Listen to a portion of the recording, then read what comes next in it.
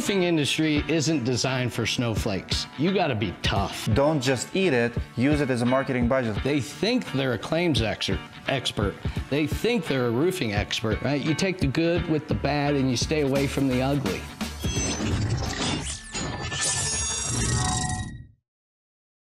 LC, you probably one of the most controversial men in the roofing industry. In the beginning, I would like to get a commitment from you and from my audience that no matter on disagreements we might have, because I know I've seen your content before, and 2020 is a crazy year. It's election year. Our nation divided like never before. You know, everybody has opinion on masks, who we're going to vote for, riots, Black Lives Matter. I mean, the nation keeps dividing, but the roofing industry also is divided. You have storm chasers, you have roofing contractors. So I know you're controversial. I'm just asking my audience, guys, let's treat each other with respect. I want to respect myself, what I do. You've done amazing for yourself. You build amazing businesses. Can I get a commitment that we're going to respect each other? And you guys in comments below are going to respect my guest here and myself, no matter what the topic is. No matter what you're going to comment, if you disagree about conversation or opinion, please have respect in mind. With that said, welcome to the show. Thank you so much for agreeing for this interview. We're in your beautiful house in Colorado. Let's start with your name, LC. I've never met anyone with that name, just 2 letters. Yeah. What's the story of your name? So it stands for Little Chris. My real name is Chris. Okay. And LC was given to me as a nickname back in high school. And I went to work for a roofing company out in Virginia that had several Chris's that worked in the office.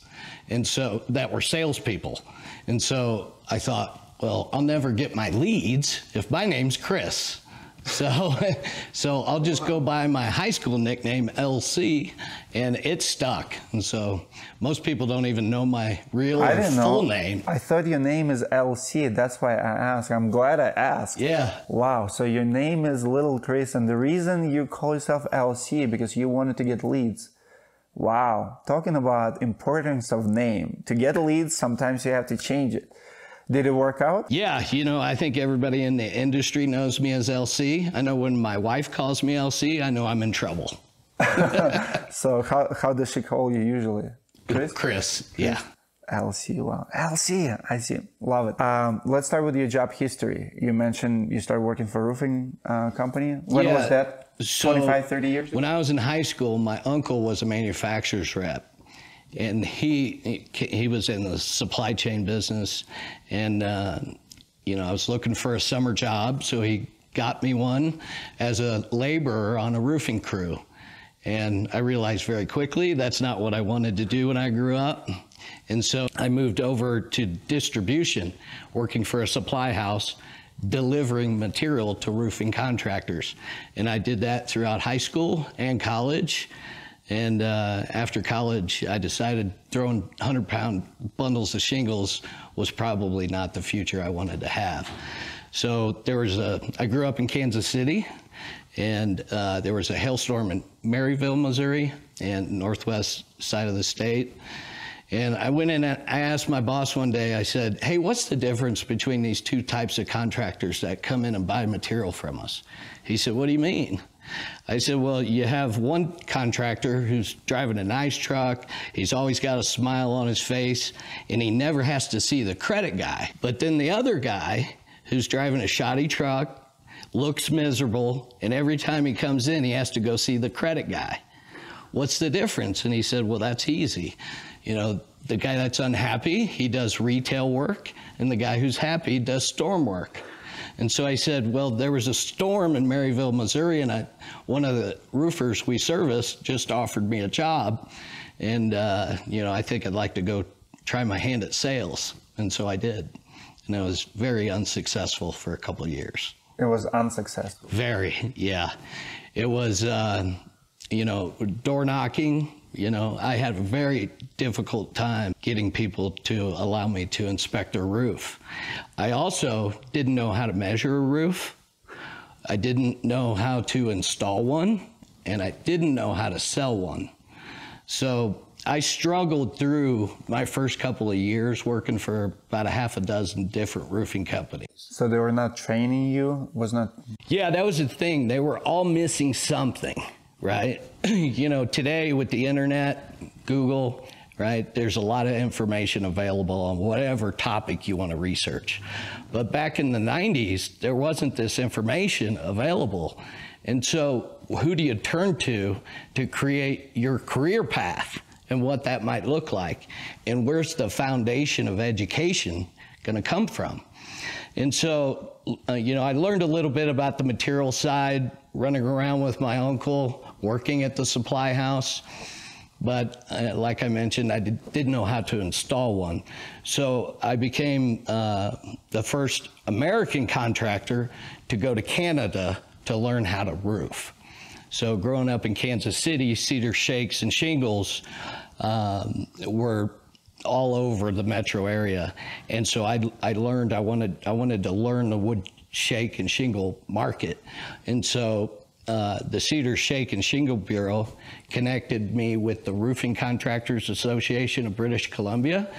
And I went up there and learned how to roof. What did they have, like a school, like installation school? Installation school, quality auditing school. I mean, we actually went to the mills where they cut down the trees in the forest, put them in the river, take them out of the river, cut them up, you know, guys missing fingers, grading that material, and then quality auditing that material. How did it help you? How did that experience help you? Were you, at that time, were you still in sales, or you already?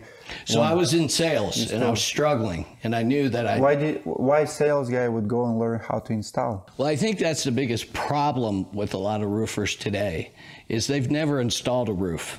They're simply a marketing company that provides an outsourced service for labor.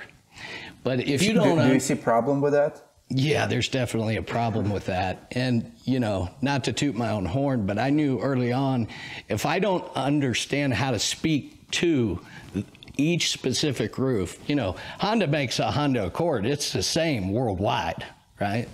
And so when you know, you look at a roof, every roof is special, right? And depending on when it was built, where it was built, whether it's up to code, the manufacturers produce tons of literature and information if you're willing to go seek it out, right? And you know, my uncle being a manufacturer's rep, he had a ton of information available, but really what I needed was kind of compartmentalize the sales, the measuring, the installation, and the material, right? And so putting all that together, I began my journey of educating myself over the next couple of years. Did it help you to sell jobs? Yeah, so I'll tell you. So I went to the RCABC school to learn how to put a roof on, how to, you know, quality audit the material that we were installing. And that was probably one of the most beneficial pieces of my whole career. How long did it take you? How long was it? I think I was there a month. And, you know, being 1 month, that's a lot for your training. Yeah, they were awfully surprised that an American wanted to come to Canada to learn how to roof. But I took the recommendation of the Cedar Shake and Shingle Bureau, and they sponsored my trip. Wow. And so they put me up and taught me how to roof. And when I got done there, I went to Hague Engineering School for damage assessment from wind and hail. And, you know, did that help you? You know, it did. It did. What I learned was, well, first of all, I was the only contractor at the seminar. The whole building was full of adjusters. Now you go at 50-50. And so really what I learned was how to get a roof bought, right? And I took that education and then went and found a couple of guys that I respected in Kansas City to teach me geometry, how to measure a roof, right? Here I am 2 years in the business and I still don't know how to measure a roof, right? It was pretty frustrating. And so once I learned how to measure a roof, right, then I found another guy who taught me how to sell. And that's a pretty interesting story. We all have them. you know, as we learn. But it was a friend of mine in Kansas City, and he said, hop in my truck and I'm going to teach you how to sell on one condition. I said, sure. He said, you got to do whatever I tell you to do, whenever I tell you to do it. I said, okay. And he was a Golden Gloves boxer and big tough guy. And I was like, oh, I better listen to what he has to say. So we went driving around, and you know, Kansas City's not that big of a town. If you go an hour in any direction, you're going to be in a cornfield. And so we ended up driving through farmland, and you know, he's just telling me about, you know, sales is about the transfer of belief from one person to the other. And who wants it more than the other guy? Because every conversation, every meeting, every marriage, every business, somebody buys something and somebody sells something in every interaction. And so I'm getting all pumped up. Good way to put it. Yeah, I'm getting all pumped up, and I'm thinking I can apply this, you know. And all I thought is he was driving around and just kind of walking me through verbally on how this gets done. Well, we're driving through a cornfield, farmland, and we pull up to a farmhouse. And he says, you see that old man over there mowing his grass? I said, yeah. He said, go sign him up. I said, sign him up for what? He said, a new roof. I said, well, what makes you think he has any damage on that roof? He said, I didn't ask you if there was damage on the roof. I told you to go sign him up. And I'm sitting there thinking to myself, I don't want to get out of this truck. I don't want to go talk to that old man and listen to this guy. He's crazy. How did you find him? So I found him in Lawrence, Kansas. There was a hailstorm there. And I went and drove through the storm about 4 days after the storm. Was he good? He had 200 signs in a subdivision. They were all his. That's why you went with him? Yeah, I said, well, clearly this guy knows what he's doing. And so Wally's his name. Wally said, you know, you got to get out of the truck and go sign him up. And I said, well, I don't want to. And he got violently loud with me and said, get out of my truck, and or you're walking home. No, actually what he said was, get out of my truck, and if you don't sign him up, you're walking home. That's some motivation. I'm terrified, right? So I get out of the truck, I walk around, and I go up to this old man, and I'm like, can I inspect your roof for hail damage? And he's like, what? And I'm like, yeah, it'll just take 10 or 15 minutes. I'll get up, take some Polaroid pictures, come down, show you what I found, and let you know if you have an insurance claim. And the guys must have told me no 100 times. Finally, he said yes. I think I just wore him out. But I was more afraid of the guy over there in the truck than I was this old farmer mowing his grass. So I get up on the roof. And all I can think about is when I get down, this guy's not going to sign a contract with me, and that crazy guy's going to leave me. It's 4 o'clock in the afternoon. How am I going to get home? And so, you know, I must have spent an hour inspecting a 20-square roof, right? and I got off the ladder. I came down, and I asked him to sign my contract. It felt like 100 times again. He kept telling me no. Finally, he took the pen out of my hand, took my clipboard, signed my contract, and as soon as he was done signing his name, I hear the truck door close. I look over, and this big guy, Wally's sprinting over to me, and he says, hey, you know, grabs the clipboard from the old man, throws it on the ground with the contract in his hand, and he rips it in half. And he said, old man, you don't have any storm damage. Young man, now you know how to sell. Wow. Did he have storm damage?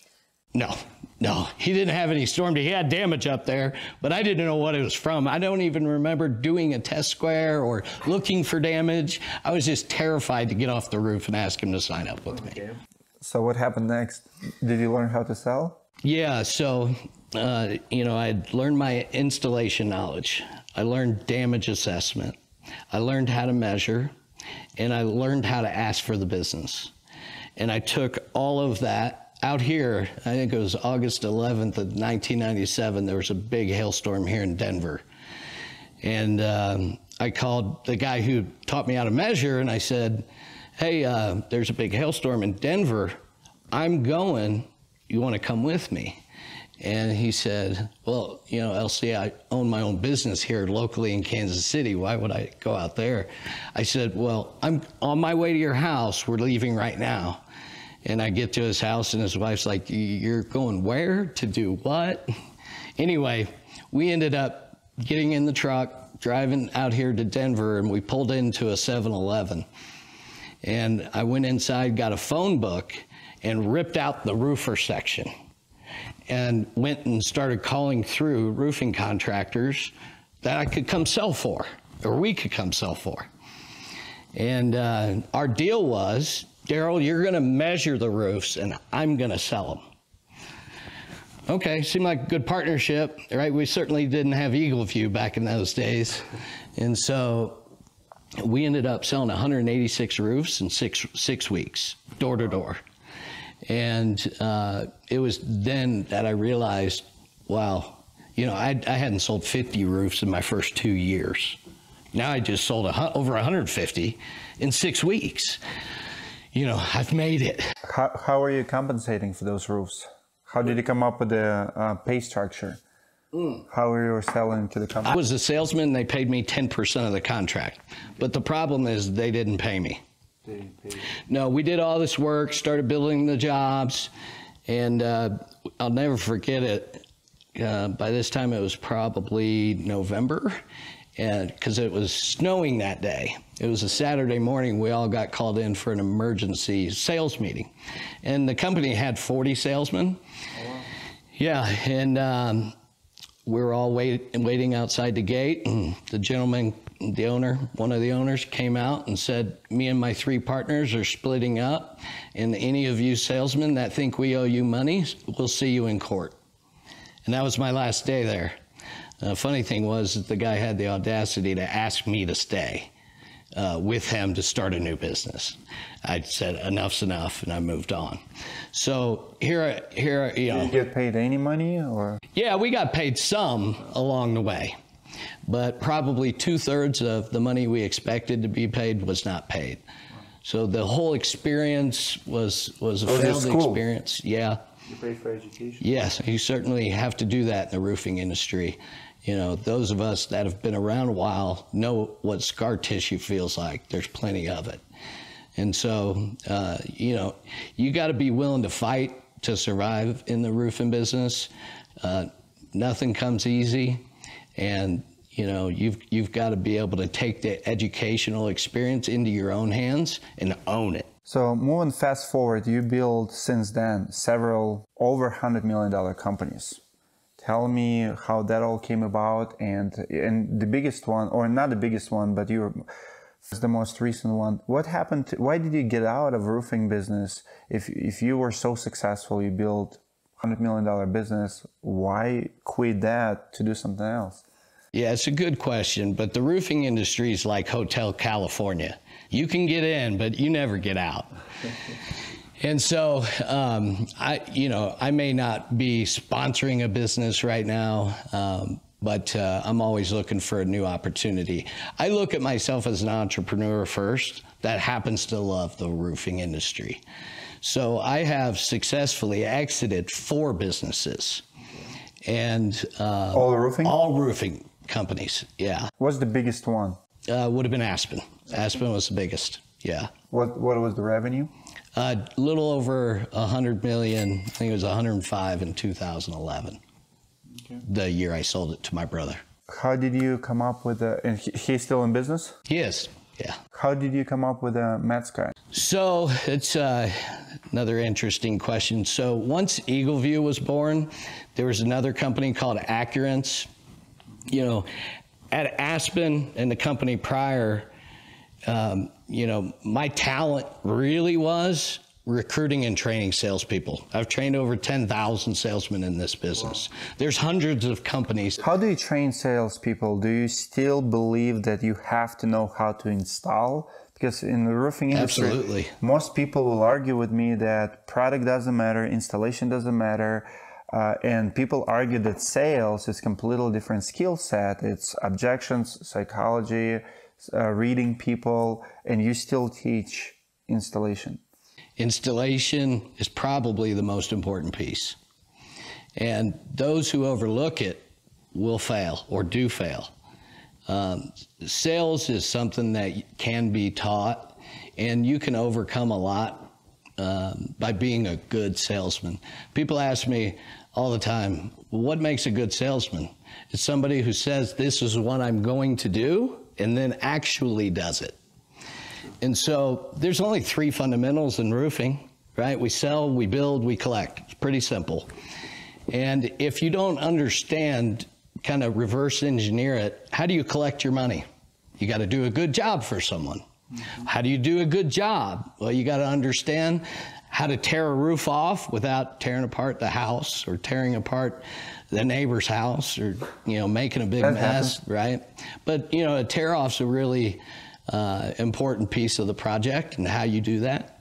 It's just as important on how you install. What type of products do you install?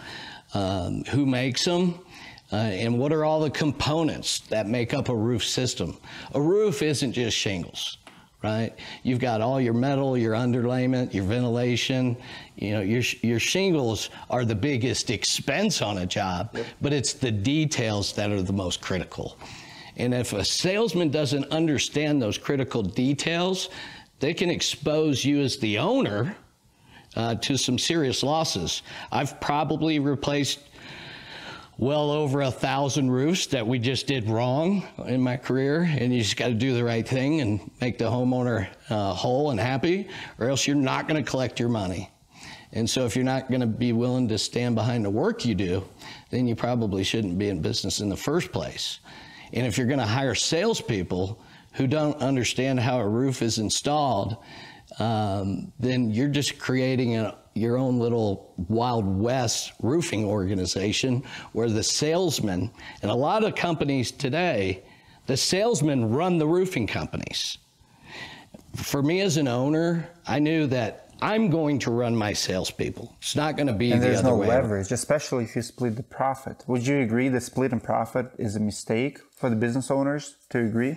Well, seeing as it's the primary way I did business was the splits, we paid the salesman 1/3 of their 50% split for selling the job, 1/3 for overseeing the production of the job, and 1/3 to collect the money or payment in full, right? And so if we had a good salesman who was just a gunslinger, sold a bunch of roofs, and then left a book of business to be picked up by someone else, someone had to go through the production process and the collections process. So splitting the money up like that worked for me and worked for them. But, you know, after being a salesman for a handful of years, my next opportunity was a sales manager. The first thing I did was hire a crew to come into my office and build a house, a mock house, right? Roof, siding, gutters, right? And we had, my first class, we had 6 salesmen. We were in Chicago. It was wintertime.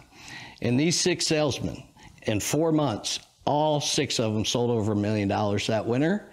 But there was nothing on the exterior of a home these guys couldn't speak to.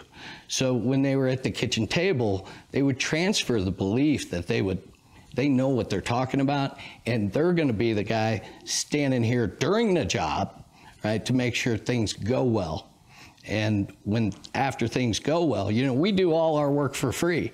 We go out, we write estimates, measure roofs, you know, do in-home presentations. We order material, build relationships with the supply chain, negotiate pricing, coordinate delivery, schedule the crews. Most of the crews don't speak English, right? And you put a lot of faith into the system that it'll work. But if you don't manage that system, you will fail. Let's talk about MadSky. Tell me how you came up with the idea and all the way to the moment you decided to sell it. Yeah, so at Aspen, I created a program, or the team created a program called the Relief Program. And it was something we conceptualized to go sell to insurance companies to partner with them. Most guys in the roofing industry like to say they work with insurance companies. You read it on their business cards, their websites, and it's simply not true, right? Most guys like to fight with insurance companies, and hey, I was that guy too, right? I've been called the Antichrist by top insurance companies, right? I have trained a lot of people how to go out and generate business, taking a hail swath and go solicit the area, do inspections. And so, back in the 90s, we didn't have any of that technology. So, you watched the Weather Channel, you heard about a storm in Zurich, Illinois, and you got in your truck and you drove to Zurich, Illinois to find out if there was damage. That's how we did it back in the day. Lake Zurich was the first city. I was living in a car in 2005. I came here in 2005, and first month I was living in the car. Finally, you mentioned it. Lake Zurich. It was the lake where I was taking bath at night in September in Chicago, because I was homeless in the beginning. Wow. So I can relate to that city. It was just 15 years ago. Yeah, so that's how we used to do it back in the day, pull out the maps. And insurance companies did not like what? What were you arguing about? So they would write estimate and you're like, it's not enough money, or what was it? So that's a good question. I certainly can't speak for the insurance companies. I know what I saw our job to do was inspect every roof in the area that we mapped out. So we'd take 5 or 10 guys and go drive the whole city. It used to take us a month to evaluate a storm and get our guys to the storm before they could get started selling. And we did sets. And so, local companies. Yeah. And, so that process used to take a month. Well, now you can do that whole process in about 2 hours. And so, back then, compared to now, you can do things much faster. And so what I taught the sales guys to do is go pound every single door until we get an inspection. And we did that very thoroughly. And, what you find out there knocking doors is about 1/3 of the homeowners after a hailstorm, they file a claim. The next third do what their neighbors do weeks or months later. The final third is the homeowners that are waiting until the smoke clears, to find out who the best contractor to hire is. And for me, you can't capitalize on the third one unless you do a good job for the second one. And if you're not there first, you're not going to win the storm, right? And so for me, getting the guys there quickly, evaluating a storm, and then hitting that storm as fast and as hard as we could before the competition moved in. What was very clear to me back then was what a wide open opportunity we had. There were just a half a dozen storm contractors that I knew, and the chances of you running into them at a storm were not very high. However, the barriers to entry for someone to start a roofing business, those are also not very high. And so what I felt like we would do, and we have over time, was created our own competition, right? And so, by training sales guys that would go elsewhere, or he mentioned SATs. For those of you guys who don't know what SAT is where you come to local company, work under their name, and you do all the sales, sometimes production, but it's their name because you don't have time to get licensed. And so you essentially would be teaching those companies you work for how to do business. Yeah, and we'd leave a wake of devastation in our path, right? So we would go into a town, do a set, and maybe the guy's been in business for 30 years or 10 years, got a good reputation, a local phone number, and we would utilize those pieces of their business and build our own in that town. And what would happen is the sets themselves, they would be a little bit delusional very quickly about their immediate success. So we had I remember one time walking through the past sets that we'd done. One guy committed suicide, several divorces, people hooked on drugs, went to jail. What led to it? Too much money, too quick? Too much, too fast. Too much, too fast? And they just didn't know how to handle it. Are you talking about business owners? Yeah. Who you brought all the business? These are guys, we went into their city, partnered with them, used their name. And now they were not ready for the growth. They weren't ready for the growth. And then, you know, a lot of times when you do a set, the set is responsible for the warranties when the stormer leaves. And so, you know, maybe there's an escrow agreement and they spent the money, or, you know, things happen, right? Can you explain the set, and do you see a lot of sets now? Like what's the ideal set percentages? So you go sell for them, how much business owners should get, what's fair? Yeah, I would warranty calls like you mentioned. Yeah, to do it right, it probably needs to be around 5%. We always tried to negotiate down to about 3%. And you know, so if you sell $10 million, I get $500,000 for my business. Correct. We're going to borrow your name. We're going to provide all the material, and the that resources. should cover, in your opinion, all the warranties for the next 10, 15 years? Well, back then we only gave a 3-year warranty. I see. Right? And so, you know, generally speaking, we would be at a storm for 2 years. Today, there's no such thing as a storm that lasts 2 years. Sure. You know, Hurricane Laura that's coming might be an exception. But back then, you know, it took us a month to get set up, and then we would sell in that city under that set for a year, year and a half till the storm dried up. And sometimes we'd have multiple storms hit while we were there. Sure. And so by the time we left, we'd already handled most of the warranties that existed or that the set would be responsible for. But it didn't mean that they had accepted personal responsibility for their newfound wealth, right? Because they still operated their own businesses still. So the $500,000 was just free money to them that they didn't have to work real hard for. But if they misused that money, and a lot of them did, right? You know, I just no longer felt comfortable doing sets. It was great because we got to borrow someone's credibility in a local market, but it's the primary reason why I chose to start Aspen Contracting. And everyone told me I was crazy, that you can't start a national roofing company doing residential roofing. And I thought, well, you know, the way I was raised was doing the right thing. You can do anything. And what's wrong with going into a new town and telling people the truth about who you are, where you're from, and doing business, you know, the transparent way? Was it much harder versus doing with established companies? Yes, it was much harder, especially early on. You know, imagine knocking a door and you don't have a single reference, right? Any new roofing company owner knows what that feels like when you first start out. The odds are certainly stacked against you. And so, you know, it requires some discipline to stay out there, keep telling your story, and fight for what you believe in. If you think you're doing the right thing, the market will tell you if you are or aren't. How do you explain to the homeowners, if you're not local, who's going to pay for the warranties? And because now you don't have those local sets, you know, the local business owner, what's your objection and how do you overcome that? Yeah, so that was a thing. You know, normally after a hailstorm, if you get your roof replaced, you're not supposed to need a new roof for like 30 years. If you did it right. If you did it right. And so what we saw was we would go do these sets and we would re-roof an entire town.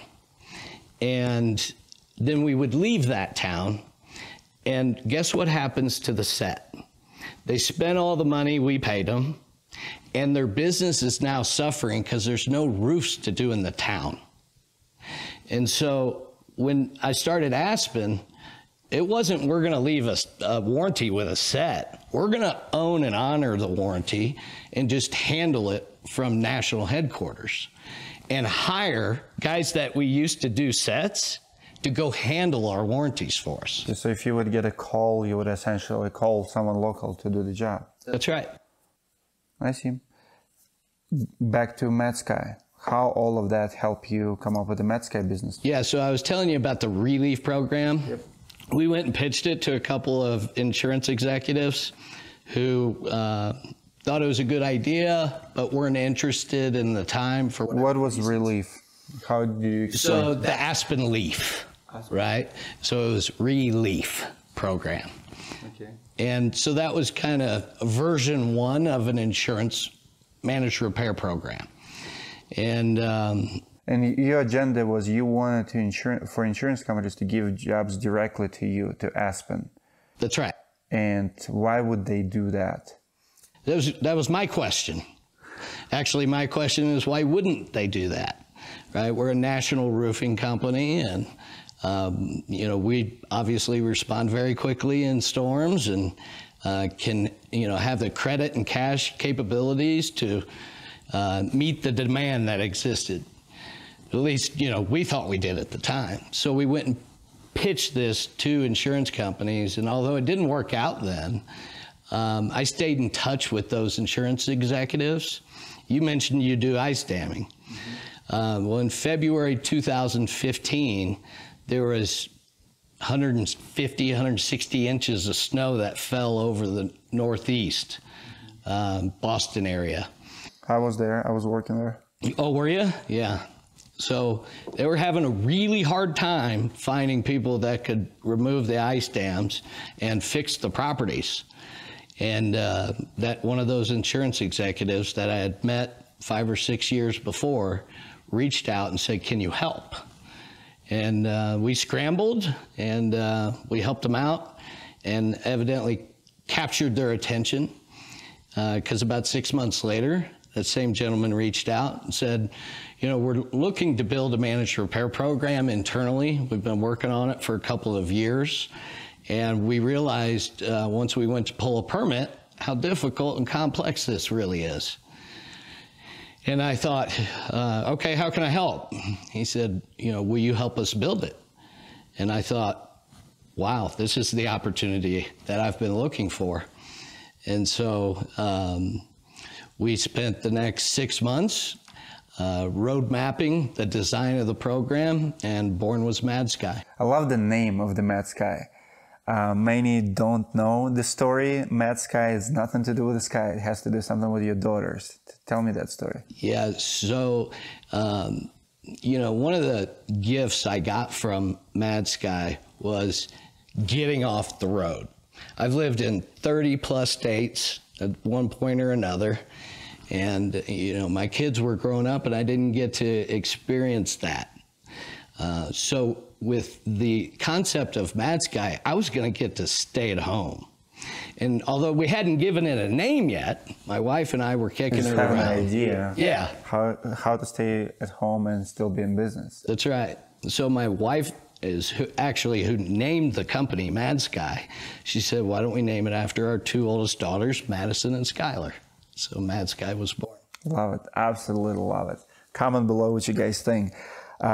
So fast forward, so it's just 2015, 2016 is born, 4 years. Today, you're no longer owner of it. You sold it. So you run MadSky for 4 years? Yeah, so like I mentioned, I've exited 4 businesses. All 4 of them have averaged about a 5-year ownership span. And so I love to create new concepts, execute those plans, and then, you know, I'm more of an entrepreneur than a leader, right? So I like to create the concept and get the plan a solid foundation, and then hand it over to a buyer who's going to bring the leadership skills to take it to the next level. I can see that. And MadSky, was it a plan from the beginning to sell it, or? Always. Always? Yeah, all the concepts I'm pondering today all have an exit strategy. Was it successful? Which company? MadSky? MadSky. MadSky, I guess that would depend on who you ask. To me, it was wildly successful. I believe managed repair is the future of insurance claims. You think so? I have no doubt. today, you've been heavily criticized for MadSky, and I want to talk about how insurance do business and why we cannot do what other industry does, like medical, auto industry. If you have hail on your car, you go to Abra. Insurance actually say, hey, go to this shop. Why we can't do it in roofing business? Well, it's an interesting question that a lot of really smart people with a lot of money are trying to answer. And the answer is every home is unique. But is it the problem though? I feel like the answer is, I feel like it's not about houses. We can fix the house. I feel like there's so many moving parts because you have storm chasers and you have local. So like for insurance company to send business to local Abra shop or local hospital is one thing, but for insurance company to send business to not a local roofer, but to a storm chaser or truck in the truck. So you have three players on the market. You have trucks in the trucks, you have local roofers, and you have the storm chasers. I think those, the categories, the labor pool and who's doing the work is more challenging than the work itself. Would you agree? Houses are different, but our bodies are different. Imagine, medical field, like supplementing there and working on your bodies, right? It's very complicated. Cars are complicated, but it's business, like it's right here. In our business, you have so much, and I see insurance companies saying, well, we can't treat this contractor, like in the medical field, you can treat everyone as, all the doctors are the same. The same with, Abra shops, they're all the same. In our industry, you have three different categories, and you can't say, well, this job is $10,000. Well, is it fair to give this guy $10,000 job, this guy $10,000, and this guy $10,000? We can figure out the job. Sure. But for me, that's the hardest part to level the playing field, because it's so uneven. We don't have true professionals across the board. It's all over.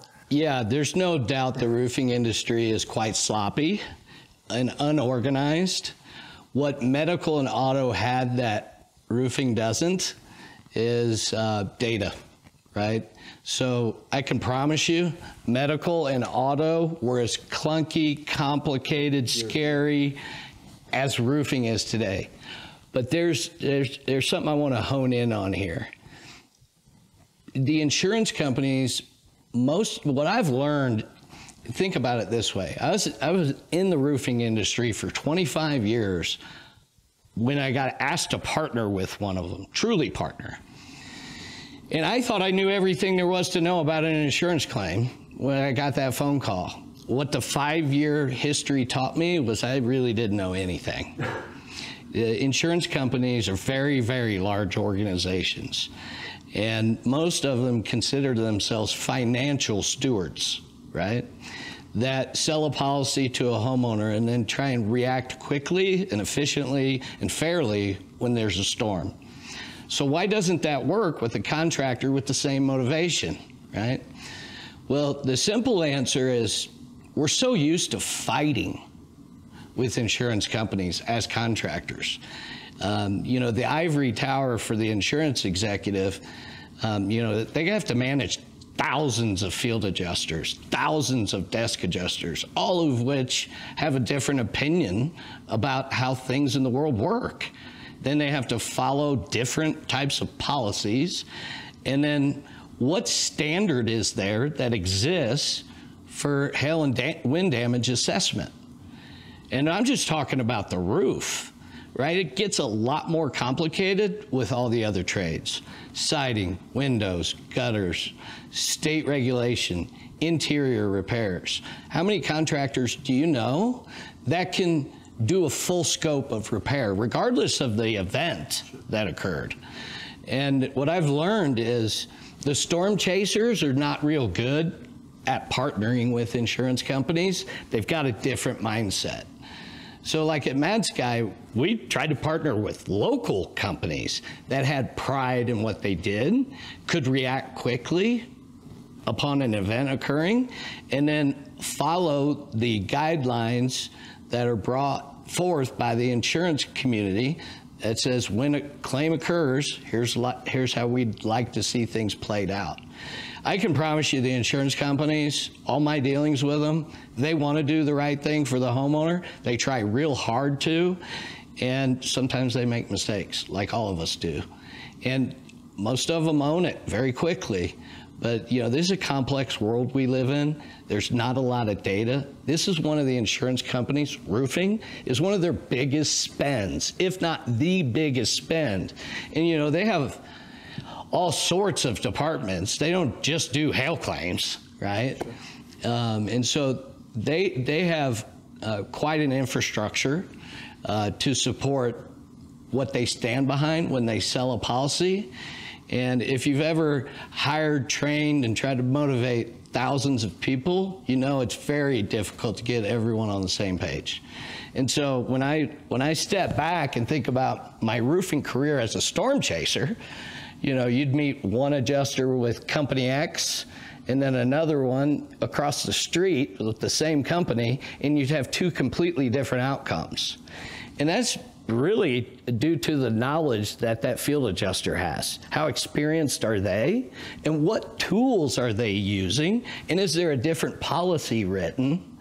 Was there a prior storm event? But we also see the averages, you know, across the country. I talk to a lot of, you know, public adjusters, supplementers, and I would say industry average, most people agree that insurance companies shorten their initial estimates by, you know, 20-25% when the adjuster comes out like almost blindly just, okay, here's the estimate. And you look at it, it's like you're 25%, 30% short. And people don't realize that insurance adjusters often expect, you know, supplements. Okay, if I miss it, just add to it, but then negotiation starts. And now you have this average where we're frustrated to work with them. We feel like they're always at war with us. They're always shorting us. Nobody likes to get shortened. Sure.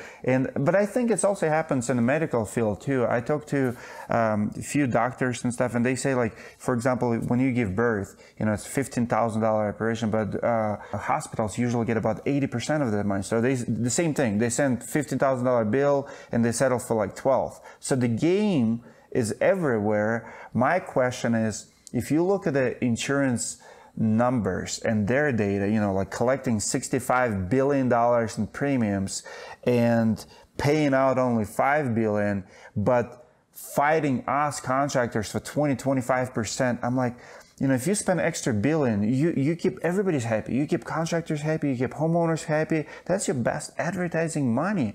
You know, why not do it that way? You're spending billions, you know, advertising your business on stadiums. You can spend extra 20-25%, resist a little bit less. I'm like, and that's my problem with insurance companies. When you see the pattern of denials, where like everybody makes mistakes, I agree with you. But when there's a pattern, it's behavior. Now you're a bad guy. You know, if you're the boss and you're shorting your sales rep, you didn't pay him on 1 or 2 jobs, you made a mistake, it's one thing. But I know companies, and maybe you've seen too, where owner comes in, takes 200 invoices, put it on general manager table and say, nobody gets paid what they claim. You know, I've seen this practice, and I feel like something like that happens in the insurance world, where it's like, you know, we're not going to approve all the claims, everything they ask. We're going to shorten everything because they know if you don't pay, you know, $100 per claim, now you just make extra $100 million. That's the problem too.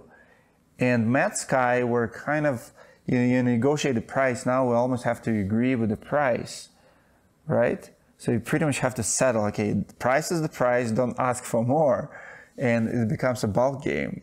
Yeah, so first, you know, you said level the playing field a little while ago. Let me start with, as a storm contractor, I felt like there were good and bad actors on the insurance side. I felt very similar to the way you feel or have expressed to me how you and the roofing community feel about insurance companies. What I can tell you is that's very wrong. Now, as a contractor, I've never seen an insurance estimate on a roof that I agreed with. Every single one of them can be improved. I've got 150,000 roofs under my belt. That means we probably estimated 500,000 roofs. seen insurance scopes, right? And although every single estimate can be improved on, and there's a word that's used, maximize the claim, right? Well, pigs get fat and hogs get slaughtered. And what I've seen in the last 10 years develop that I've not seen in my career is the greed by the contractors, not the insurance company. That takes place too. But insurance can be greedy too. Listen, I can tell you that the product teams that sell the insurance policy and the claims team that manage the claims, they're working independently, right? The claims team, I've been inside these big insurance companies. I can tell you, denying or delaying or whatever other tactics. Right? Have you read that book, Deny, Delay? No, I think I've just heard it so many times over my career. My experience partnering with them is it couldn't be more untrue. They want to pay. They want to do the right thing. And, I think contractors can't appreciate that because of all the friction they feel in the field. But I can tell you, I worked with a lot of insurance executives and thousands of desk adjusters and field adjusters, and I've never seen one of them try and take advantage of a policyholder or insist that we did. Do you feel like MadSky originally got a lot of pushback from contractors and criticism because of our perception of insurance companies? Because we already have bad taste in our mouth how insurance companies work with us, and because we thought you were a sellout. Did people call you sellout? So my whole career, I've been attacked for trying to be a leader, right? I've built some big businesses in the roofing industry. And whether I was a successful salesman, sales manager, general manager, partner, owner, I've been attacked my whole career. And if the roofing company, if the roofing industry would come together versus try and be the smartest guy in the room, stop pulling each other apart, right? The insurance community pays for 1/3 of all roofs replaced in America. 1/3. 1/3. The biggest buyer.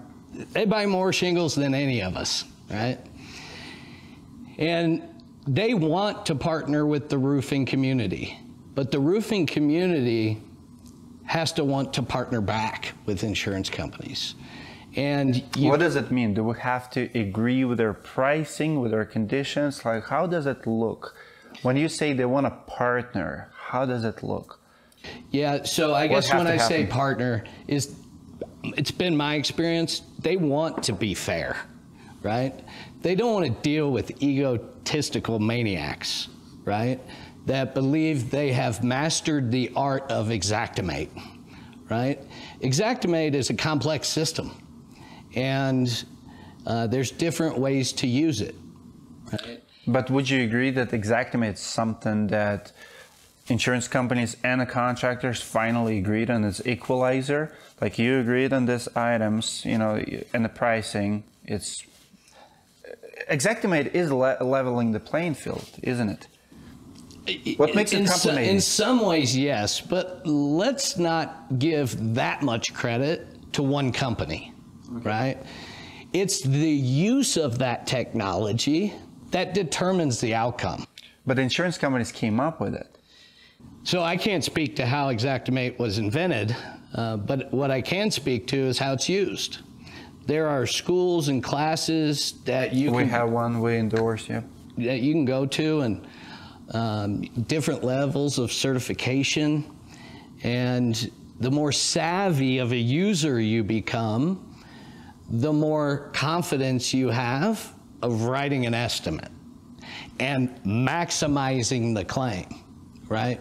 Which is something, when an adjuster goes to write an estimate, they're looking at what's damaged, what's covered, and how do I get a check to the policyholder. It's pretty simple. Contractors thinking about his new truck he wants to buy with a new lift kit, and if I take the head off of the carrier on this claim, then I'll be able to buy my new truck. And that kind of mentality needs to go away, right? You take the good with the bad and you stay away from the ugly, right? You know, when I started, deductibles were $200, $300. Today, they're $2,000 or $3,000. There's a lot of ACV policies versus RCV policies. And, you know, insurance claims are not getting easier, more simple, they're getting more complicated. And, you know, as a roofer, speaking to the roofer community, stop trying to know everything, because you're not going to ever know everything. Be fair in the way you deliver your service. You told the homeowner when you signed them up on a contingency contract that you were going to work with their insurance company. But you go back to your office in your war room and plan your attack. I hate that word. Like, I tell everyone, I never have a war room in any of my offices. Like, who are we in war with? Like, stop saying that. Like, meeting room, all you're doing is creating a war, right? You're creating a war. You know, and you can be blackballed from the insurance community. Comment below if you have war room in your business. And so, listen, I'm certainly not against making a profit. But let's be fair, right? In generally any business, if you can make a 30% margin when all is said and done, that's pretty impressive. And yeah, and you don't have to be a savvy Xactimate user or hire public adjusters and a legal team to fight a $10,000 roof claim. If you're a roofer and you understand your trade and your skill, you understand what the cost to replace that roof should be. But with that, we just have, we interview Ben in Minneapolis, traveling sales rep. So he's chased storms, worked for a local roofing company. He's a great guy. And they have 30 claims now, like this year. I think it's either Allstate or State Farm just denies everything. Like, go on a roof, you see the damage, and they have 30 appraisals, and they have to have appraisals. He said, like, I can't look in homeowners' eyes and say, well, sorry, your neighbors are getting roofs, you're not. So I agree with you that we should not be hiring public adjusters and appraisals. Actually, I've never hired, like, we have one appraisal in like 4 years, but there's definitely companies who abuse it, but there is definitely companies who have to use it. And we also have a trend of all these niches. You have, you know, Xactimate trainers, you have public adjusters, you have lawyers. Everybody's on the rise. And the reason they're on the rise is because of the practices on the other end. And someone will abuse it, someone will use it as a tool. What's your take on appraisals and public adjusting? Stop the madness. Stop it, right? It's not good for our industry, right? Yeah. I know lawyers that are bad actors. Sure. I don't know very many lawyers that, matter of fact, I've never had a lawyer help me on an insurance claim with one of my customers. Really? Never. Now, this coming from a guy who's upset probably every insurance company out there, right? For one reason or another. And you upset roofers too. And you're probably upsetting them. Absolutely, now. Right? I know they don't want to hear that. But listen, today, less than 1% of all roof claims go through managed repair. Less than 1%. Less than 1%. If you expect to be in the insurance restoration business in the future, take heed to this warning. You don't want to be blackballed by the insurance community for being an over-aggressive bad actor. Sure. Right? You want to be fair, right? What I would recommend to that contractor in Minneapolis who's had 30 denials in a row is maybe look at where you're working and maybe look at your level of education, because obviously there's something you're doing that is creating that friction. And it's really hard to look yourself in the mirror and say, you know, I'm blaming this guy and that guy or this insurance company and that insurance company. But we're talking about one insurance. So, you know, if company works in one area and they get approvals, you know, clear damage, they get approvals from most companies, but there's one company, and it's weird how it happens. Sometimes it's State Farm, sometimes Allstate, sometimes it's Farmers, whatever, like different market is. I don't know if it's what's going on the back end. Maybe insurance just saying we don't have money, we paid way too much this year. I don't know. The insurance companies have a lot of money. They do, but they change their behavior. Sometimes they pay too much and you surprise us, like, you're going to pay for this? Wow, that was easy. And sometimes you're not going to pay for obvious. Like, how do we react and adjust to that? So I would challenge you, Dmitry, to not accept that roofer's word for it. Okay. He's telling you his side of the story. Sure. But obviously there's another side to this story. Sure. And, you know, as a contractor who's worked at almost every market in the country, I've worked with hundreds of insurance companies. When they flag your number, your days are numbered. Really?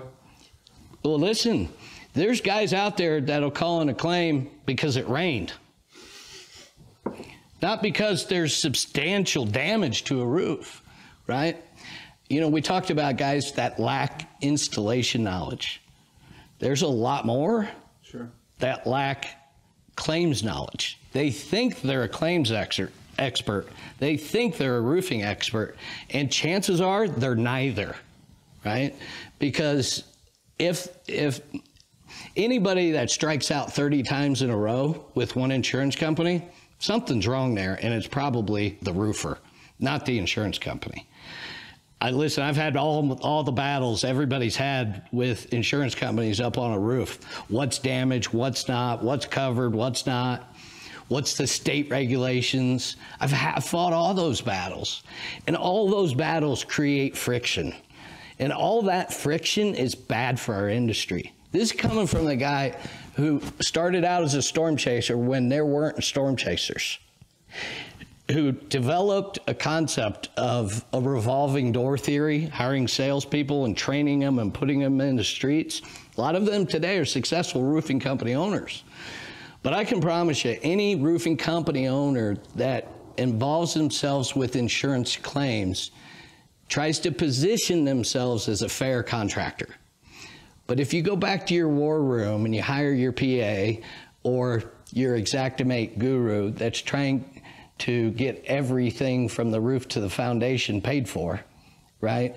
A $10,000 roof shouldn't cost $30,000. And I know there's been a lot of folks out there trying to teach contractors how to maximize their profit. Look, it's not illegal to make a profit, but it's also not the right thing to do to create the friction in the market where your greed for profit determines your reputation with those paying for it. When you partner with an insurance company, you now have two customers. You have the homeowner and the insurance company. And they don't accept, you know, I always like to say to the insurance guys, even good contractors have bad days and make mistakes and hire crews that had no business being on that roof or left a mess or nails in the driveway. If the contractors will just take a deep breath, right? And if they want insurance companies to keep everything I own has been paid for by insurance companies from my efforts of roofing. So if you step back and you think about what's the next 10 years, 30 years of my career look like? Are you going to do insurance restoration? If you are, why don't you think about what a good partnership to you looks like? From their perspective, you certainly have a lot of opinion about insurance companies. Have you ever asked them what their opinion of you are? That's a great question. Love it. I want to challenge you on the business model of MadSky. I feel like one of the pushback and criticism comes from the contractor. I actually read it in comments. Because if you break down the business of MadSky, you are not managing program, you are contractor. and I know you've, like earlier I was listening your interview with Delmatica, you said it in that interview that you're not a contractor, you're MPR, management program. But if you look at the business model, explain to me how MadSky is not a general contractor business. You buy materials, you hire a contractor, you have a profit margin. Technically speaking, you're a general contractor, which is genius business model. It's a compliment.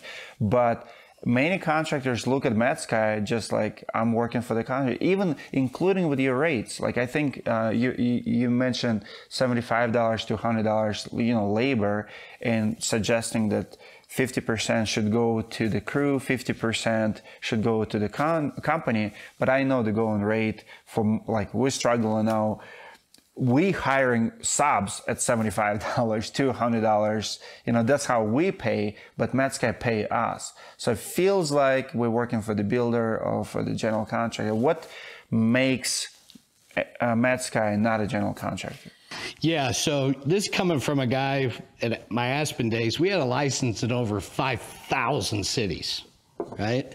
5,000 cities. 5,000 different municipalities. And that was about 40 states. 40 states. Yeah. And so, to be, the definition of luck is when preparedness meets opportunity. And so it was my job to make sure that Aspen was prepared to execute on a storm as soon as it hit, so we could be there quickly. So we had to do all the testing, register the company, and get set up to do business prior to an event occurring. And so we created like 5,000 target cities across the country based on, homeowner occupancies, home values, and then take a storm swath overlay and evaluate a storm a little bit differently than anybody else was doing it. And when a storm hit, we could send 100 sales guys there tomorrow and be selling with our nationally branded company. And so when I think about what it's like to be a general contractor, because we're talking about roofing, but most of the contractors in your audience are general contractors. A lot. We actually have big audience who are just roofers. We actually have a lot of guys who install every day, and a huge audience is actually retail. My audience, I would say more retail than in restoration. A lot of guys don't even work with the claims, trying to get to it, so we're trying to educate them. So, but a majority of our audience are roofers, which is, I agree, like roofing company is general contractor company. Most are. And interesting you point that out, and I'll get to your question in a moment. But when you think about working for a homeowner, working with insurance companies, every hailstorm is different, right? You might have large hail that falls straight down. You might have 1-inch hail with 60-mile-an-hour winds, right? When the hail hits the home, is your company prepared to restore the full home to its pre-storm condition, or do you just do the roof? Insurance companies want to partner with a contractor that can do the full scope of repair. So can you fix the fence, the deck? Can you paint? Can you do siding? Can you do windows? There's interior damage. Can you fix those? And there's so much focus on the roof. But I can tell you the guys who focus on the other trades on insurance work are the guys who win, and win big. Because the homeowner doesn't want to have to hire, they don't even want to get 3 bids, right? Let alone 3 bids from guys who can do pieces of their puzzle. They want to be able to hand a 5-page estimate to a contractor and say, just fix it. And most contractors that most roofers that call themselves general contractors really aren't, right? And, the guys that understand that and truly understand that if they're going to partner with an insurance company, they need to do full scope of repair and not just the roof and the gutters, because on this job, we're getting a full gutter replacement.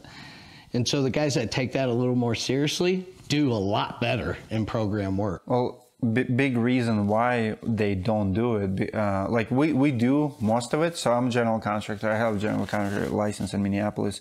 One of the reasons we don't like to do fencing, or we do gutters, a lot gutters, siding, but profit margins.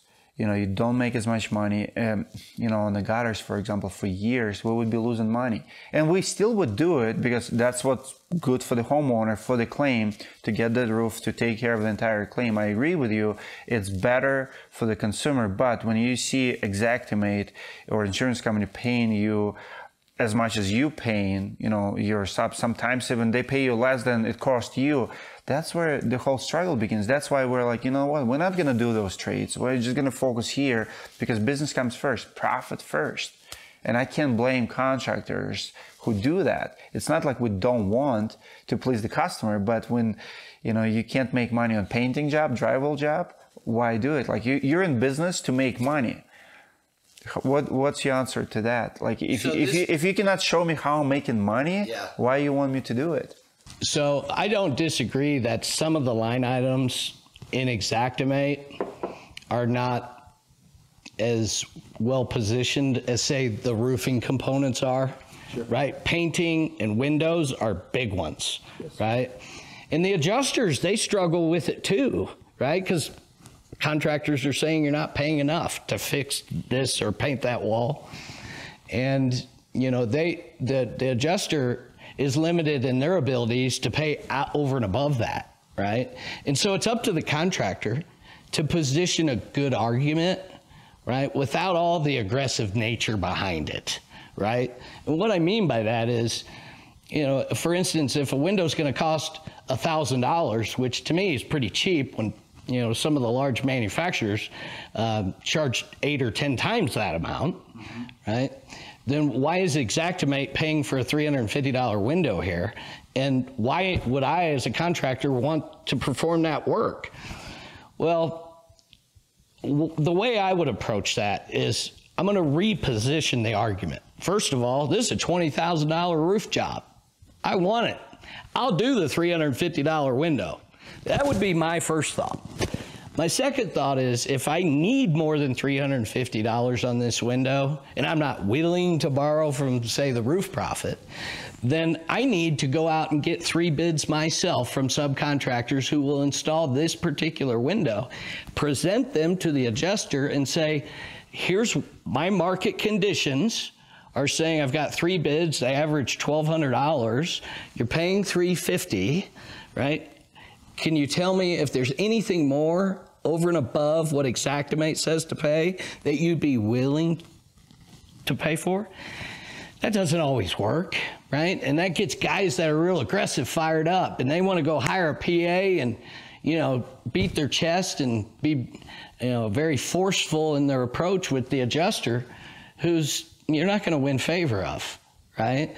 Help the adjuster position to their boss why they should pay more without just saying, well, it's my market and you don't know anything and Xactimate isn't paying enough and I demand you pay this, or we're going to appraisal, or I'm hiring the lawyers now. That's not good for business. And contractors who believe it is won't be in business much longer. I mean, it's a statistic. 97% of contractors will go out of business in the next 5 years. 97. 97%. I heard like more like 95, 94, but 97.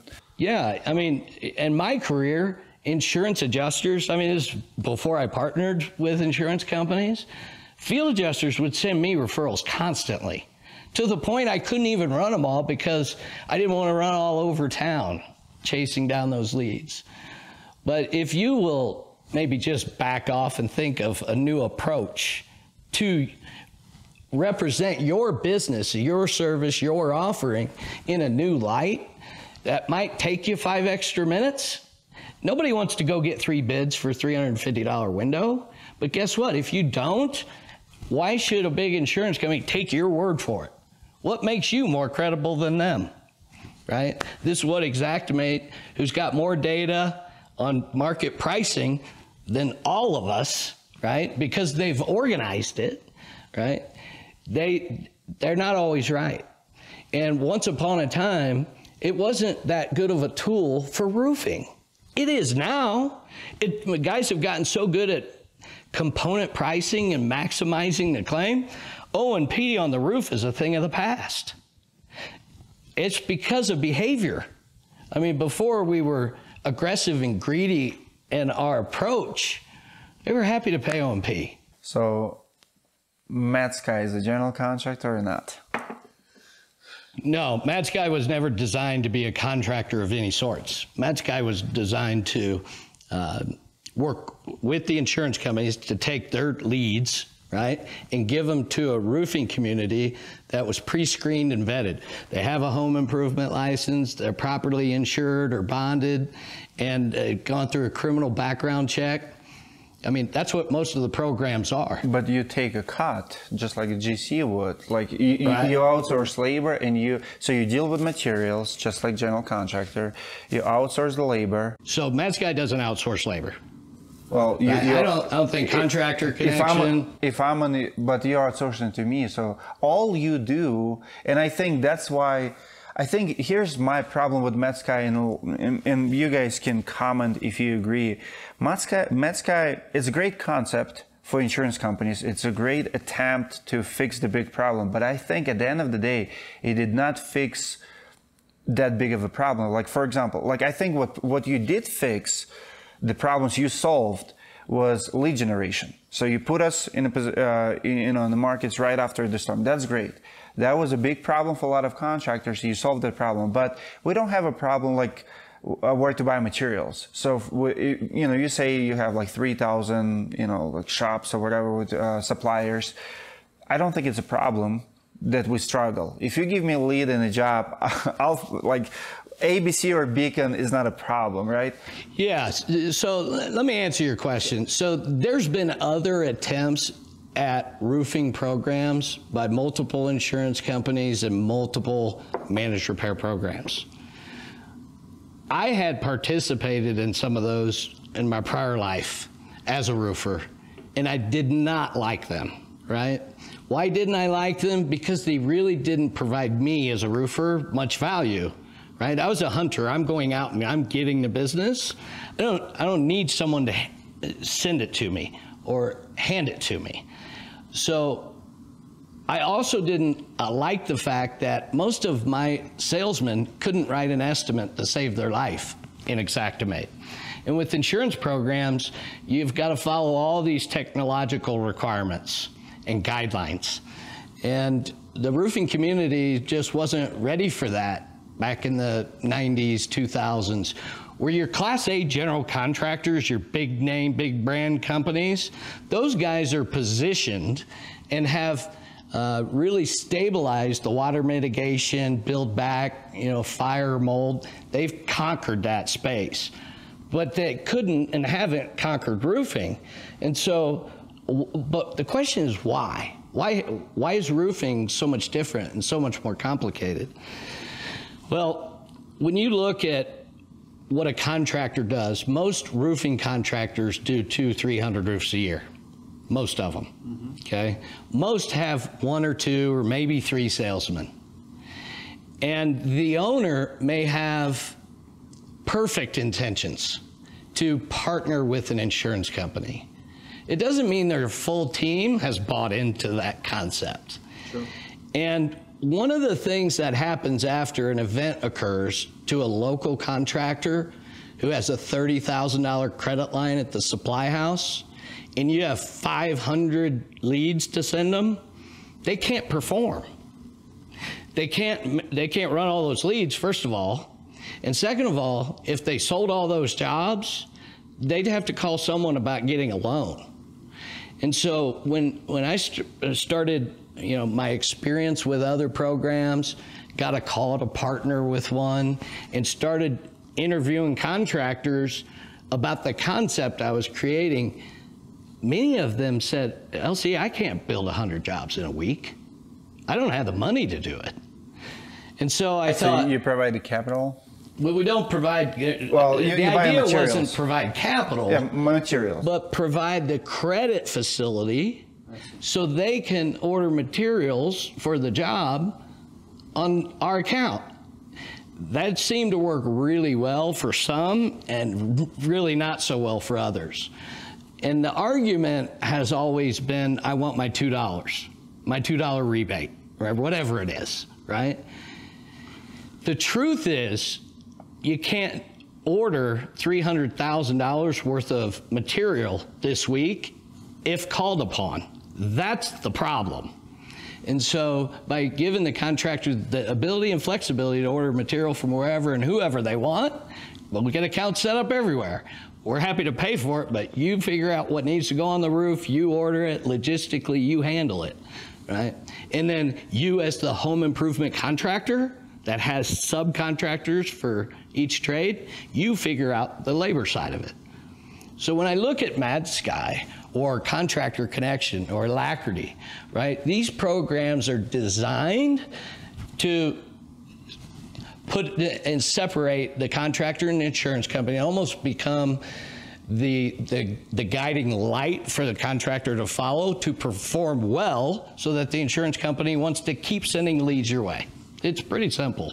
I want to ask my audience, would you call MadSky a general contractor or manage and repair program? And I'm not trying to stir the pot. I'm just calling, I just want to give a name to it, because for me, I felt like I'm taking a job from another company, which is, it's a business, and it's a great business model.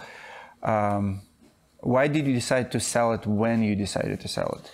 So timing's everything, right? I had a lot of offers to buy the business from me. I wasn't ready to sell it.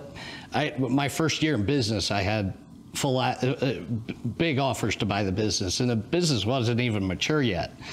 And so,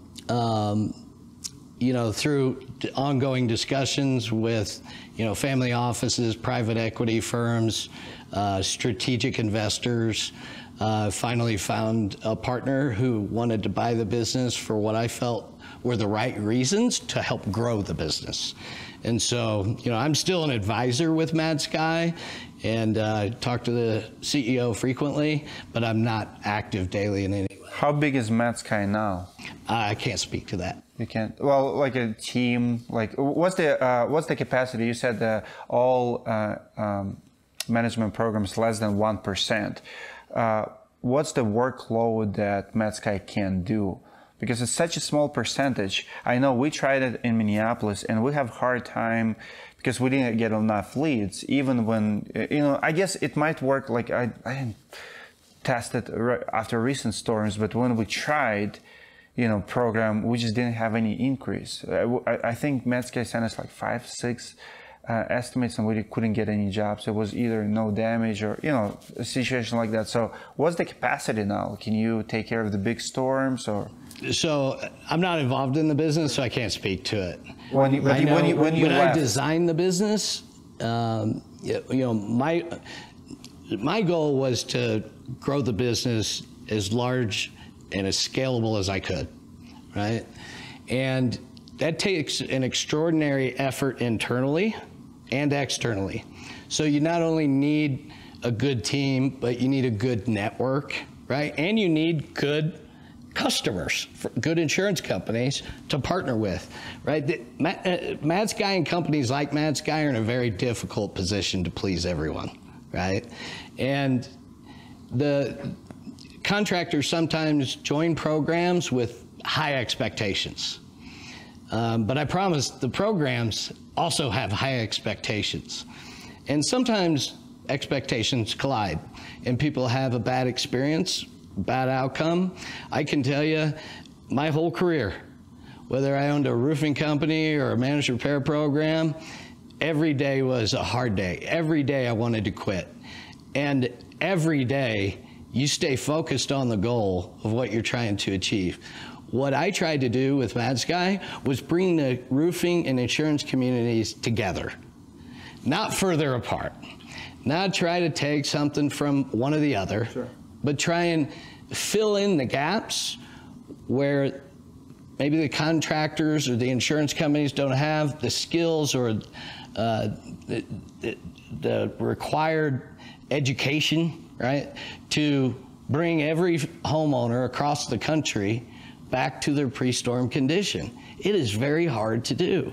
And so when I think about partnering with contractors, what do you need from me? What do I need from you?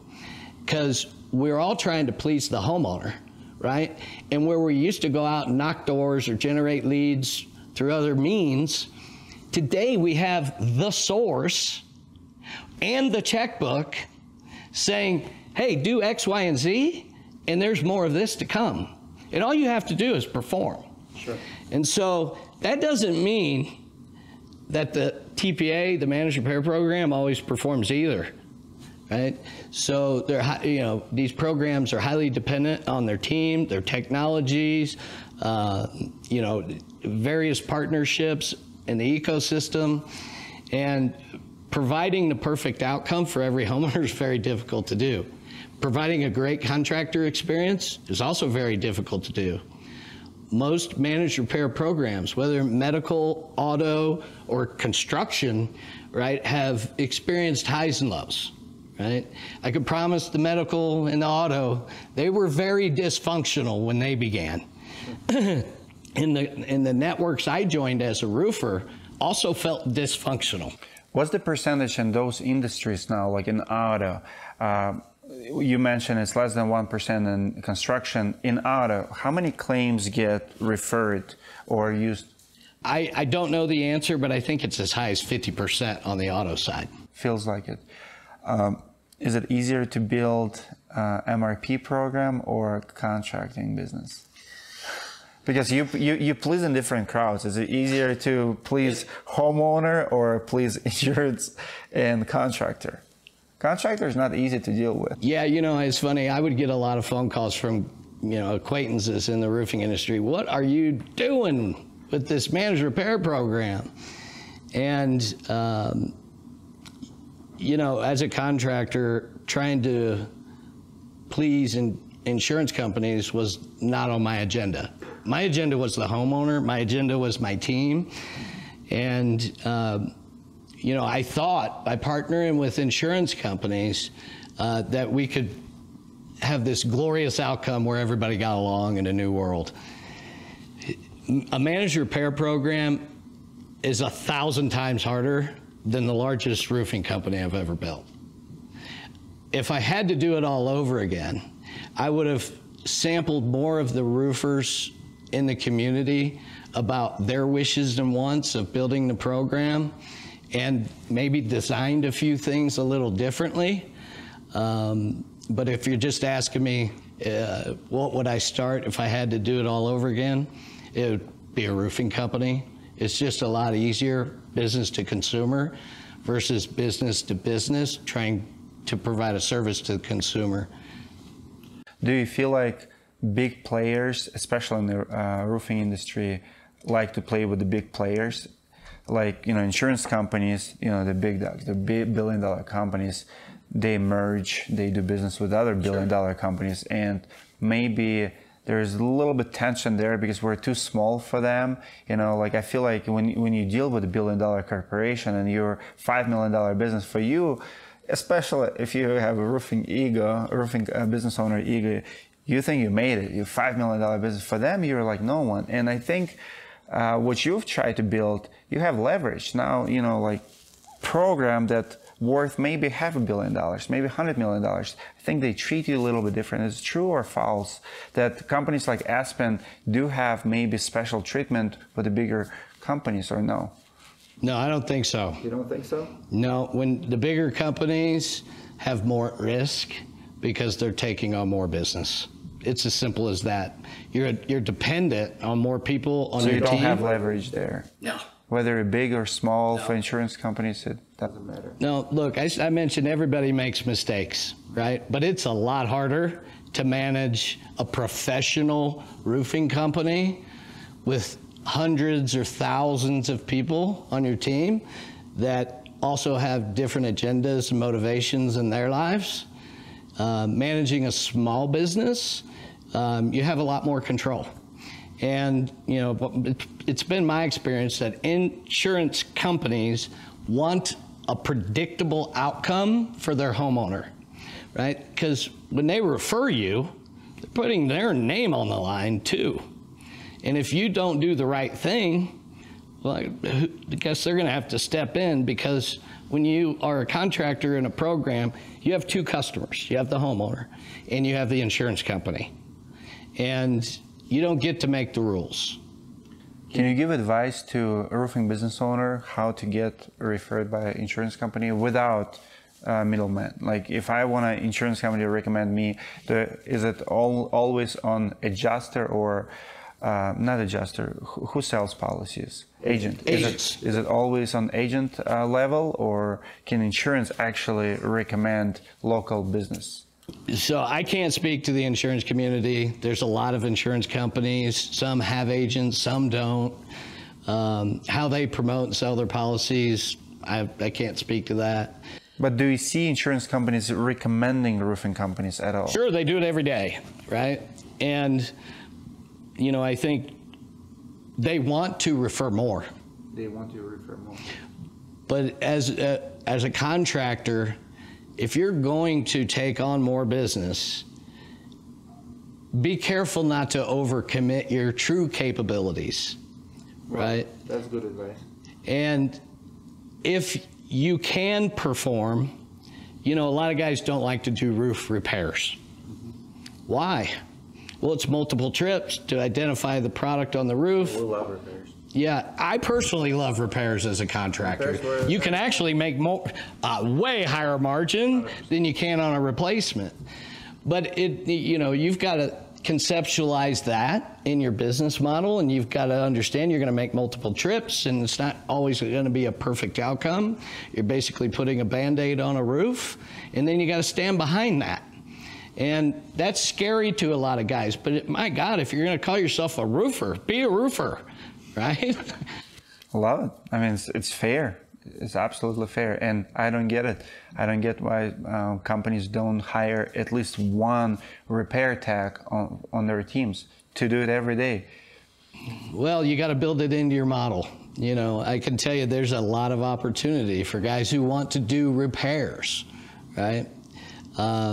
There's also a lot of opportunity guys who want to do replacements too. And, you know, I want to be careful not to overstate the roof and understate the importance of all the other trades. Because if you're going to call yourself a general contractor who primarily does roofs, then when there's an insurance claim, the homeowner and the insurance company want the home back to the pre-storm condition. So whether it's a roof repair or roof replacement, be capable of being able to do both and not so argumentative why your version of the story needs to be in a full replacement. Include in your thesis why it's so important for your business to do as good of a job on the other trades as you do on the roof. I've seen so many production managers of roofing companies and contractors that call themselves general contractors who can put on a brand new roof in 3 or 4 days. But it might take 30 or 40 days to do 30 feet of gutters. And if, you know, as a salesman, it was always my goal to do the roof, the siding, and the gutters in 2 or 3 days and be done, right? And it's so impressive when you do that, the business starts coming to you. Right? Nobody wants you at their house performing work for months, right? An insurance claim is a very inconvenient thing in your life. And if you, at the kitchen table, promise to take care of this customer, then do it, right? And quit putting on the back burner the stuff that you don't really want to do, like the $350 window or the 30 foot of gutters. Guys, that's what gets you other business, is focusing on getting those trades done as fast, if not faster, than the roof. But the roof's so easy, right? You get a work order, you email it to your supplier. They figure out all the logistics for you and put the material where you want it. And then you have subcontractors you hand that same piece of paper to, and they magically do the roof. Other trades are a little more complicated, where you have to, you know, maybe send out a repair gutter crew to do 30 feet, right? And maybe it's not a perfect match. Well, upsell the homeowner. Don't be scared to ask for more business. You're already there, right? If 300-foot replacement would better serve the homeowner, then give them an option to upgrade and explain to them why 30 feet may not be their best option. So present them a new one. But because in an insurance work, guys are, you know, it's pretty easy to sell a free roof, right? But to sell a homeowner an upgrade requires you asking them to pay for things they may not want to pay for. And you're actually doing the work now, because it's easy to sell insurance claim, especially if you're waiving deductibles. You're not selling anything. Are you even a sales rep? Right, and you know, listen, I was a salesman, just like most of your audience listening probably is, and I can tell you, the guy who sits at the kitchen table, communicates their capabilities to their homeowner, and then follows through with that, that's the guy that wins. There is no second place when you're that guy. 100%. You know, my closing ratio, my first couple years in the business, it was single digits. Well, when I was done selling, there were only single digits that I didn't win. And that's normally because I would choose not to do business with the homeowner, because not every homeowner is going to be a good customer. When you sit down to sell a job, I tell a homeowner, I'm here, you're interviewing me to do the work, but I'm interviewing you too, because at the end of this work, I gotta expect you're gonna pay me, because I don't collect any money until my job's done. And you're 100% satisfied. You tell that to the homeowner? Absolutely, it makes me accountable. And you know, if guys would do that too, and listen, I want to get paid quick like anybody else, so I'm not going to let 30 foot of gutter drag out or a $350 window. Oh, let's delay the claim settlement by 3 months by hiring a PA and finding some fancy outserviced Xactimate estimating company that can help me get $1,200. Who cares? Right? Either position a new and better argument that's more friendly, or just eat it, right? And that's always been my position, and it's probably why I've been very successful. I have to interrupt you. I think just eat it sounds like really bad business advice. Because if we start... It is if that's your only job to do, but if you got a $20,000 roof to go with that mentality, you can just eat something on every job. And I 100% agree with you. We don't have to fight every claim, 100%. Let me ask you a different question. Let's take insurance out of it. I'm the homeowner. Sure. You're the roofer. I got a $20,000 roof and a $350 window. But you and I both know you can't do this window for $350. Do you want my business or not? Of course. It's as simple as that. And so why on an insurance claim do we soldier up? No, right?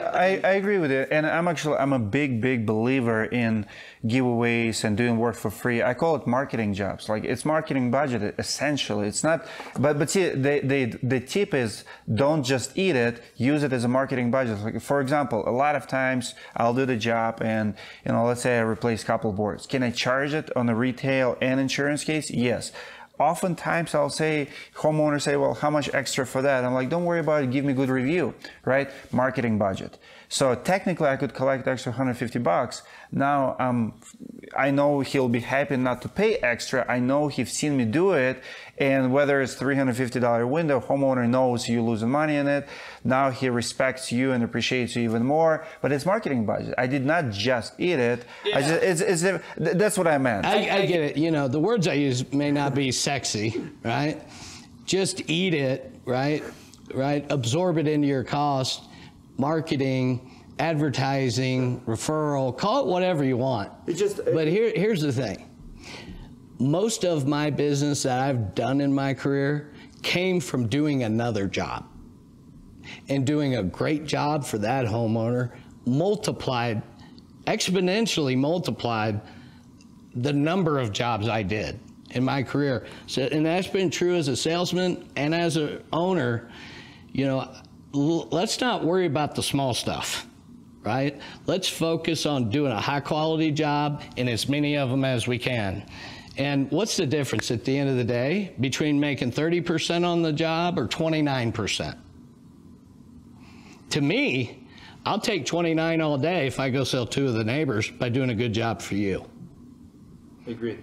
And so why create friction where it's not required or necessary, right? If I called you and said, hey, Dmitry, all I have is a $350 window, you and I both know you can't do it for that, that's not a fair request from the homeowner. That's not a profitable way to do business. And I agree with you 100%. And I think that's what's missing in the roofing industry in general. We have small minds because our numbers may be too high, but if you go to a restaurant and you sit down and maybe you wait for the order like a little bit longer, and then, you know, your waiter comes in and say, this is on the house, you know, extra, like something for free, right? We'll appreciate it. And we'll all experience it. But maybe in the restaurant, it's just a couple $, you still like it, right? Like, you know, your order took too long, and we all love free stuff. In the roofing though, we're like, oh no, it's $300. And it just sounds like a lot of money to a lot of guys. Like I'm actually the same mentality with you. Like I give away a lot of stuff, you know, like my contract, for example, says like up to first 3 sheets it's free. Like I'm not even charging you for redecking unless I start going, you know, 5, 10 sheets. So first 5, it's fine. You know, I don't have to make money. Yeah, I agree with you. I just also look at numbers, and I'm watching out for those guys because, you know, that 97% failure rate, one of the reasons it happens because, you know, we don't count our money. We spend a little bit here, a little bit there. We don't charge a little bit here, a little bit there, and then we're broke. So I'm very careful what I say. Even guys that grow big businesses really fast are also broke. Exactly. Right? True. And so, you know, look, for me, I love the roofing industry, love it. And when I wake up and go to work every day, it's not for a paycheck. It's because it's what I love to do. And if $300 is going to stand in the way of me and you doing business together, man, I forget about the $300. I'll mow your grass for you if you need it, right? Wow. I want to win your business to grow mine. Okay? And if I can build your job and put a smile on your face and you refer me to 2 or 3 people you know, or I don't even need that, because they're all going to witness on your street what a great job looks like if I'm in charge of it. And so for that, I take a lot of pride in building your job, and that's on display in your neighborhood, right? I want to call attention to the job I'm building, not to the $300 that I might have given away. You built several 100 million plus companies. What's the perfect size for the business, for the roofing business? Obviously, there's a lot of trends, 3, 4, 5 million, 20, 50. What's the easiest to manage and most profitable in your opinion? Don't outgrow your ability to service the customer. Love it. You know, what about stress for the owner? What's the most stressful size? Any size, right? I mean, you know, I remember designing some of these companies, and, you know, I don't think I've started a business that I didn't want to quit daily, right? It was, you know, the roofing industry isn't designed for snowflakes. You got to be tough, right? The odds are stacked against you that you will not be successful. And there's going to be, the larger you get, the harder it gets, right? There's, you know, I always like to say, as our target gets bigger, our bullseye must get smaller. Because the bigger you get, you know, there's some bullies in the industry that would love to take advantage of your weaknesses.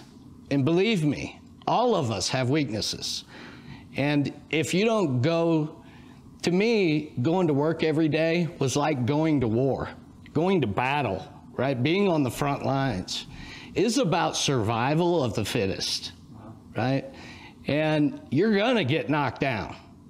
It's like Rocky said, it's how you get back up, or if you get back up, that matters. And I can't tell you how many times in my career I've been taken advantage of, beat on, been the target of somebody's ambitions, and you got to respond with toughness too, right? I, have been attacked for a lot of things in my career, and I've learned silence is a real virtue. What's the most hate you ever received? The most hate I've ever received was probably at Aspen. When I'd show up in a city with 100 sales guys, even the storm chasers hated me, but all of the local guys hated us, right? And so... How do you deal with that? Well, you don't focus on it. And how did they hate you? Like, so ripping your signs off? Yeah, rip signs off, put bounties on jobs. I've had bomb squads at my office for people throwing fake bombs through my windows. I've had all the tires slashed in my parking lot of all the salesmen's tires. I've had death threats. You have death threats? Oh, I've had dozens myself. Really? But I've had... like what kind? Calls, messages? Like, we're gonna kill you? I've had written notes. I've had text messages, phone calls. The ones I took seriously were threats against my wife and kids. Really? Yeah, I drew the line with that. Was it a competition? Was it? Yeah, it was other roofers. Other roofers? Yeah, I remember down in Florida in 2004, the first job we built, one of our competitors across the street trying to build a job couldn't get material. And so they wanted to slow down our progress. So they're calling in OSHA on our job sites. And, there's all sorts of tactics to try and hurt another guy. You just got to keep moving forward. There's going to be haters. They're everywhere. There's a reason why I'm not on social media. I don't have time to respond to all the people that want to accuse me of something. I don't have time to respond to that. I owe my team and my customers my full and undivided attention. And to hell with anybody who doesn't like it. If there's something you don't like, I'm okay with you calling that out. But when you attack my family, prepare to defend your turf, because I'm certainly going to defend mine. So what did your wife think, how did your wife react to death threat? I mean, how come you didn't close the business like the next day? I mean, if I would receive a death threat about a family, I don't know what I would do, but. Yeah, it's pretty tough to deal with. For me, I'm a big boy. I'm a roofer, right? You want to attack me? Fine, but I will attack back, right? When it comes to my kids and my wife, I don't expect them to respond that way. So those are the only times that I've called in authorities to assist us in the investigation of and validate those threats. But yeah, I have, wow.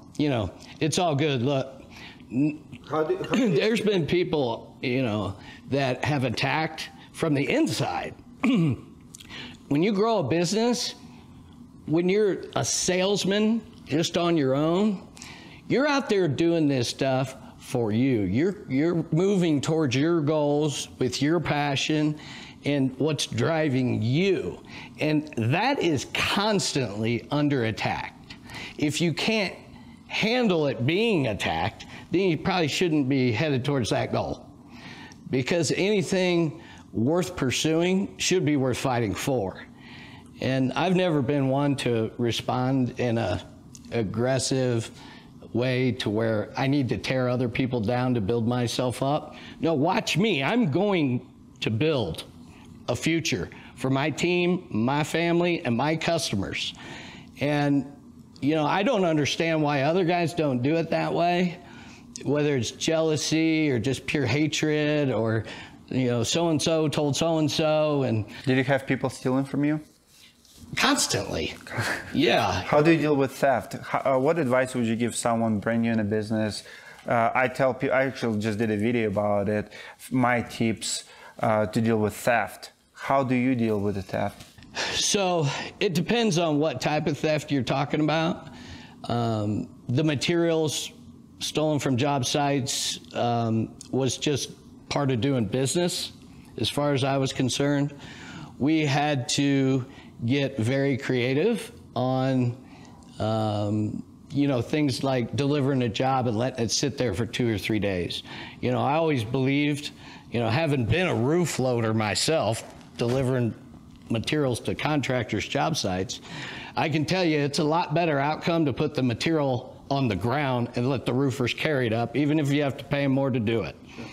And there's a lot of benefits to doing it that way, but you expose yourself to the neighbors, crews that drive by, that back up the trailer and take it all. What about sales reps? Sales reps, when they fill up their garage from their material left over on job sites, I don't really look at that as theft, even though it never made it to the supply house for a credit. Sure. The challenge and the problem I had with sales reps stealing was when they took a homeowner's check and had the homeowner endorse it and deposit it into their bank account. Mm-hmm. I filed charges on any and everybody who ever did that. And how many people did do it to you? It happened in all my career. It's happened at least once in every storm I worked. So if not dozens of times by 1 or 2 bad actors. What usually leads to it? Is it people broke, drugs, just bad behavior? It's pretty simple. I mean, it's stupid. You're going to get caught. Well, let's focus on what the obvious is. Being successful means your life sucks, right? Being successful sucks, right? Why do you say it takes a lot of focus, energy, and patience to win. Sure. And along the way of success, right? And it's by whose definition of success am I talking about? I'm specifically talking about my journey, right? There are going to be people that try to take advantage of you every step of the way, internally and externally. And you got to be prepared to handle the mental challenge that's going to come with those distractions. What's worth pursuing and what's not worth pursuing. So a guy stealing a check from a homeowner, that is not happening under my watch. A guy stealing a square of shingles from my job site, okay, just don't let me catch you because we'll handle that like men, right? I don't need to call the authorities for that, but if you're gonna outright steal from me, that's a problem. If you're gonna threaten me, that's fine. I've been threatened my whole life. Don't threaten my family. And so you have to choose, Dmitry. What are you willing to let distract you versus what are you going to stay focused on? Have you ever had accountants or people in the office stealing from you? Unfortunately, yes. I did have a bookkeeper steal about $50,000 from me. I've had a financial advisor steal money out of my kids' trusts. Yeah, I've had real life experiences in the real world outside of roofing that people have tried to take advantage of me on. In both of those situations, we had a good outcome at the end of the day, but I just choose not to do business with them in the future, and they certainly don't get any referrals from me. Give advice to the homeowner who just have a hail damage on their property. Slow down. You don't have to sign with the first guy at the door. Find out who's educated with your job. Figure out who can do the full scope of repair.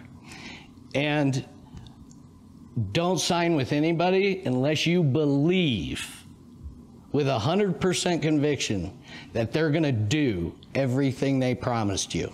Don't take chances. Love it. Absolutely great advice.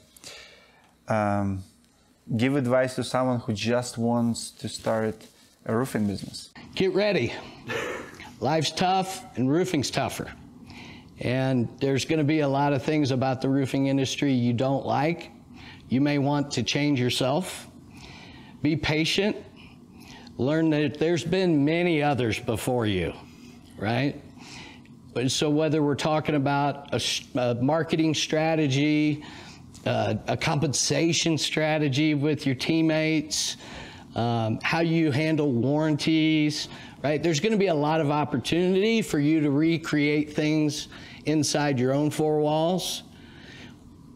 Reach out to mentors, ask them what's worked, and understand a mentor doesn't tell you what you want to hear. They tell you what you need to hear. And you know, there's been plenty of times in my career that my mentors told me things that I swore when they told me I would never do that, I would never respond this way or that way, or try this or try that. But I can tell you, the guys I really respected, who I believe were being 100% honest with me, I tried those things even though I disagreed with them. And what's funny is, it's the long way around. Education's, you know, a time-consuming journey. And, you know, whether we're talking about education, learning from mentors, you know, you've got to be patient in this game. There is no easy button. There is no fast way to success. You can't become more successful until you've built a foundation of education and successful outcomes. Then you can scale it. These guys that sell a business in a box, that took some of my old paperwork, threw it in a box and sold it for 300 bucks and told the roofer, hey, if you buy my box, you'll be a successful roofing company owner. That's hogwash, right? Develop your own tools, your own paperwork, your own technologies, and your own customers base. And then develop your teammates to believe in the things you believe in. And that's, you know, customer service, Dmitry. Yeah. It's something you do. It's not something you say. That's not what it matters. And so if you teach your team to really understand that, we don't put anything in writing we don't stand behind. We don't omit things from being on a contract and verbally communicate that to a homeowner. If there's not a straight and narrow path for you to do business with a homeowner, don't do business with them. Homeowners will try to take advantage of you too. Sure. Right? Everyone is out to get you in some way, shape, or form sometimes, right? You're going to have bad days and you're going to do a bad job and you're going to tell yourself that you're right. It's hard to take a step back in the heat of the battle and admit your faults and your wrongs, but the guys who can do that, they're going to be wildly successful. Great advice. Absolutely great advice. Well, I had a blast. My last question for you is, you sold the MadSky. What's next in store for you? What do you do now? Are you retired? Are you open for ideas? What do you do? I'm only 44. I think I've got a few more ventures in me. You look like 43 and a half. It's the haircut. You know, I'd kind of like your audience to tell me, what would you like to see next from me?